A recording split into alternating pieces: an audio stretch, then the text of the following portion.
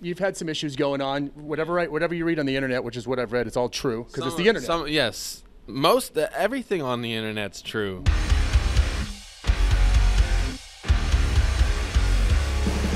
Breaking Benjamin has quietly become one of the most influential bands in rock and metal. I'll admit that I initially wrote them off as just another generic radio rock band back when they came out, but in hindsight, I couldn't have been more wrong. And if you're not familiar, they sound something like this.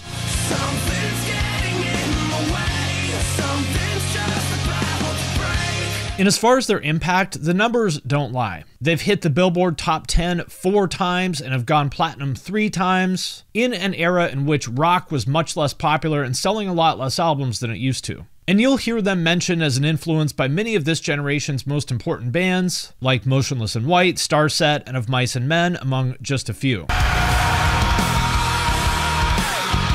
And so despite being labeled as basic radio rock or maybe even butt rock, the truth is that they are one of the biggest gateway bands that you'll hear people cite as their entryway into heavy music in general, introducing literally millions of kids to the genre, many of which went on to get into more obscure underground stuff. So yes, the Breaking Benjamin to Lorna Shore to Infinite Annihilator pipeline is real. But the question is, how did they do it? How did 4 guys from a small town in Pennsylvania go on to become one of the biggest rock bands of the 2000s? That is the question that I will try to answer in this video. Listen up, football fans. This is the last weekend of the year to get your football bets in. I've teamed up with DraftKings, and right now is the perfect time to get your shot at the crown. DraftKings is giving all new customers $200 in bonus bets instantly when they place their first $5 bets on anything. There's no time like the present. Download the DraftKings app now and sign up using my promo code PUNKROCK. That's right, new customers who bet just $5 will get $200 in bonus bets instantly. Wondering what you could use your $200 in bonus bets on? Combine multiple bets together from Super Bowl 58 for a shot at an even bigger payout. And if you're already signed up for DraftKings, like me, you can make a bet on Super Bowl 58 and get a bonus bet back. Get a bonus bet in the amount of your original wager. Maximum reward varies. And if sports betting is not yet available in your state, don't worry. You can still join in on the fun with DraftKings Daily Fantasy and have a shot at winning cash prizes. Download the DraftKings Sportsbook app now. New customers use my promo code PUNKROCK and bet just $5 on any wager and get $200 in bonus bets instantly. That's promo code PUNKROCK only at DraftKings Sportsbook. The crown is yours.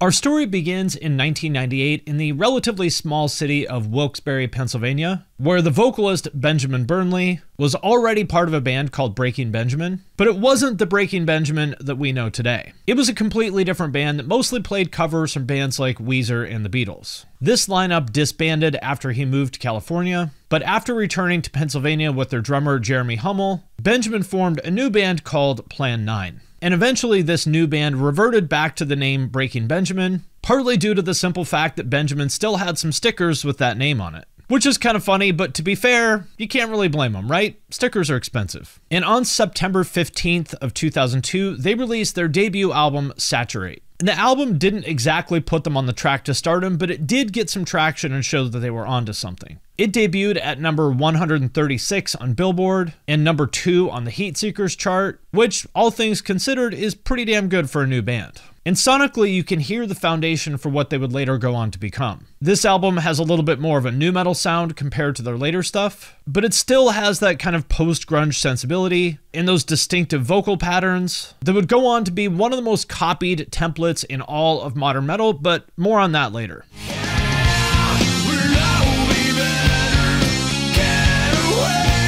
After a bit of touring, they returned to the studio again in October of 2003 to record the follow-up to Saturate. And the next summer, they released what would go on to be their breakout album, We Are Not Alone.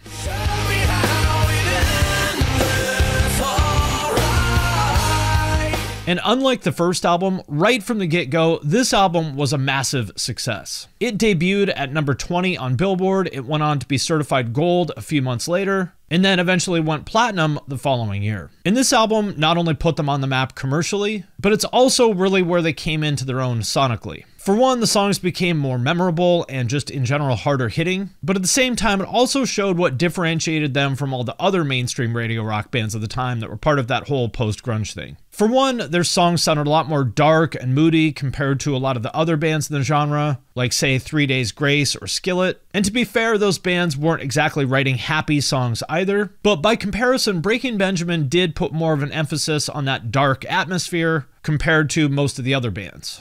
If you find your family, don't you cry. And a few months later, they released another single called Blow Me Away, which got them even more traction, largely because it appeared in Halo 2, which at the time was one of the absolute most popular video games on the planet.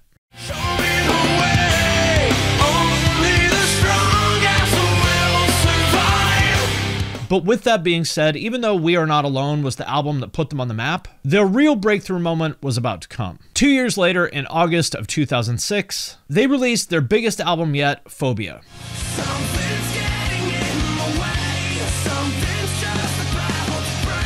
It debuted at number 2 on Billboard, sold almost triple what the previous album did in the first week, and ended up getting 2 platinum singles and 1 gold single. And on top of that, the lead single, The Diary of Jane, was at the time the fastest added single to radio playlists in the entire history of Hollywood records. It was really just all around a smash hit for the band. And I think there's a few factors to why that happened. For one, I think this is easily just the catchiest material they've put out up until this point. You can put it on and even, your sister-in-law that doesn't even listen to music will enjoy it.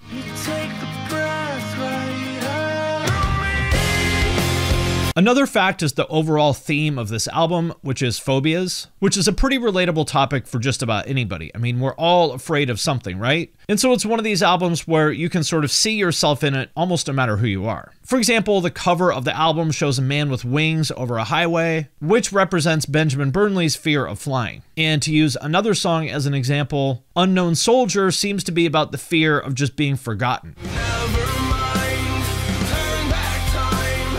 But with all of that being said, even with the smashing success of Phobia, things weren't all great in the Breaking Benjamin camp. The main reason for that being, to put it bluntly, Ben's alcoholism. Pretty much from the beginning of the band up until this point, he was a very, very heavy drinker. Up until the point where he went on a 3-day sleepless bender of just non-stop drinking, which was kind of his rock bottom moment where he made the choice to get sober. No, but I just basically suffered some mental illnesses from drinking and physical ailments from drinking. And it kind of stepped in and said, look, made it really apparent to me that if I was to keep drinking, then I wouldn't be here. And that was the reality. And the sad thing is years and years ago, that's what I wanted. It just came at the wrong time. It came a little late. And this addiction and overcoming it would end up being the theme for their next album, Dear Agony, which came out in September of 2009. And this was once again a massive success. It debuted at number 4 on Billboard, went gold a year later, and eventually platinum in 2015. And like I mentioned, the overall theme for this was Ben's alcoholism and him struggling to overcome it. Well, Dear Agony is the first album that I've ever written and recorded completely sober, so it was kind of a new adventure for me. Definitely a challenge, because I relied heavily on alcohol for influence and inspiration and stuff. For example, the album cover itself is Ben's brain scan when he was still going heavy on the alcohol. And on the one hand, this is a very relatable topic because almost all of us have either gone through that ourselves or know somebody who has. But on the other hand, it's also a risk because there's this sort of tradition of artists getting sober and then writing an album about it. And their sober album, unfortunately, tends to not be great. And so a lot of artists are almost afraid to get sober because they're worried that it's going to make their music suck. Dear Agony, I think, is more personal because of the clarity of being sober. It kind of really made me focus, especially lyrically, in making things vague, but at the same time making them make more sense than in the past. I can't get away with anything. I can't drink away any inadequacies in the lyrics, So before it'd be, if I was unhappy with a line, I'd just take a shot and I'd be fine with it. And so they're sort of caught between a rock and the hard place where on the one hand they want to get sober because they know they need to, but on the other hand they're afraid of ruining their career, and oftentimes they feel like they have no good choices. But fortunately, that wasn't the case for Breaking Benjamin. This one in particular, I can't really compare it to ones in the past, so I think in the past anything that really kind of made sense thematically was a coincidence more so than anything else. And this one is definitely focused and definitely has vague subject matter in it. Musically, they picked up where they left off on Phobia, but because of the theme of this album, the lyrics are much more triumphant and uplifting compared to what was on Phobia. After the release of the album, they toured with bands like 3 Days Grace, 1,000 Foot Crutch, and Sick Puppies, until Ben decided to put the whole band on hiatus due to some health issues. Specifically, even though he had gotten sober, he developed something called the Wernicke-Korsakoff syndrome. Essentially, it's when your body still behaves as if you're using alcohol, but without actually getting drunk. So you get the headaches and dizziness, things like that. Steve Harwell of Smash Mouth, I think, had the same thing. And it can be absolutely debilitating. But in spite of all that, in March of 2010, Hollywood Records asked the band to make 2 new songs as well as a greatest hits album. They also wanted to release a new version of the song Blow Me Away with Sydney Duran of Valora. In May of 2011, 2 of the other members of the band agreed to do this for $100,000, which Ben didn't like because in his view, this was the 2 band members kind of going rogue, acting on their own without informing or consulting him or the band's management. And keep in mind that Breaking Benjamin is pretty much Ben's band. He is the sole songwriter and founding member as far as I'm aware. So to be honest, it's kind of understandable that he would feel that way. I'm the primary writer in the band, so I've pretty much written all the albums myself, though I have collaborated on a few things, but for the most part, it's been pretty much just me. And he subsequently fired both of them via email and demanded at least $250,000 in compensatory fees and exclusive rights to the name Breaking Benjamin. But even with Ben opposing it, the label released a greatest hits album called Shallow Bay in 2011, while all of this drama was going on behind the scenes. The whole thing resulted in a lawsuit that spanned several years, which ultimately got resolved in April of 2013, with Ben winning and retaining the full rights to the name Breaking Benjamin. The band's official statement went as follows. The dispute between Benjamin Burnley, who is the sole founder, primary musician, singer, and songwriter for the band Breaking Benjamin, and 2 of the band's ex-band members has been resolved. Benjamin Burnley retains his right to use his band name and Breaking Benjamin will continue. While Ben himself had to say, I am pleased to finally put this matter behind me and focus on the future for Breaking Benjamin. I wish to express my never-ending love and gratitude to the best fans in the world for their undying love and support. Words cannot express my love to all of you. Thank you. And in 2014, the band announced that they would officially be returning with a new lineup. They had played some acoustic shows as well as a few regular shows on the East Coast. And in March of 2015, they released their first new single called Failure, which was their first new piece of music since 2009.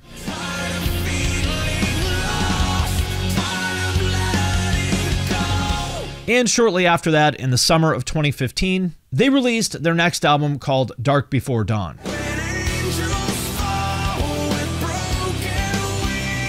And this was really a triumphant return. After all these years off and after all the stuff that had been going on behind the scenes with the legal battles and Ben's health and all of that, fans understandably wondered if the band still had it. And this album answered that question with a resounding yes. It debuted at #1 on Billboard for the very first time in the history of the band, and went on to become certified gold a year later. And musically, it's really as if they took the sound that they had on Phobia and just fine-tuned it. To quote Ben himself, I don't want to reinvent the wheel. I just want to write good music that's going to stand the test of time, and I try to do that. I think fans are noticing that the band hasn't changed because I'm the main songwriter. I always have been, and my process, it's not going to change. And so basically, if you liked Breaking Benjamin's old stuff, well, you're probably going to like this stuff too, because like he said, really, it's still the same band. And then a few years later in 2018, they released, at least as of the time I'm recording this video, their latest album called Ember.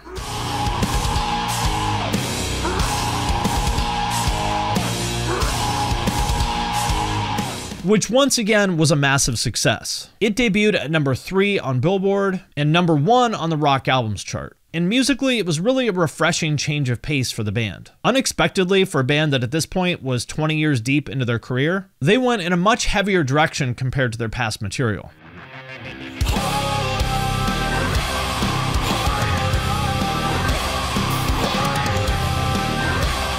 It was a very fresh take on their sound, and on top of that, it's really just honestly some of the best material they'd ever done, which is incredibly impressive for a band that, like I said, was over 20 years deep into their career at this point. The list of bands that pull that off is very, very small. Red Hot Chili Peppers, Green Day maybe, There's not a whole lot. And after that, in January of 2020, they released a compilation album with reimagined versions of some of their older songs, as well as one brand new song.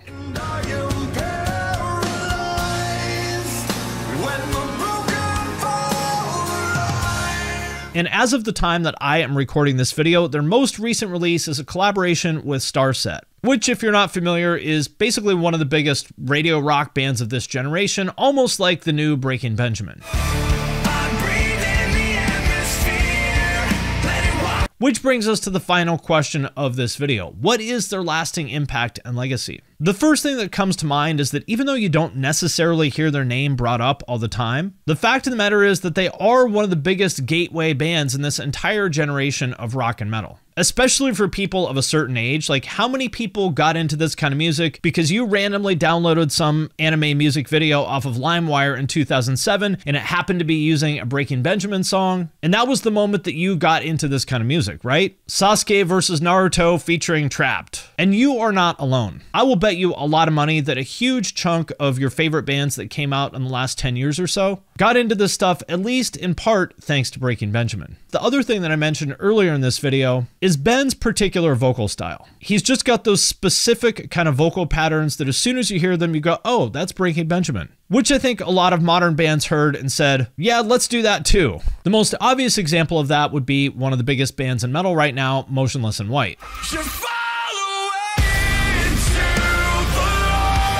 Who definitely has their own sound. I'm not taking anything away from them. And they're obviously much heavier than Breaking Benjamin and would fall under more of the metalcore category. But they've said many times before that they were influenced by Breaking Benjamin, and you can certainly hear that influence.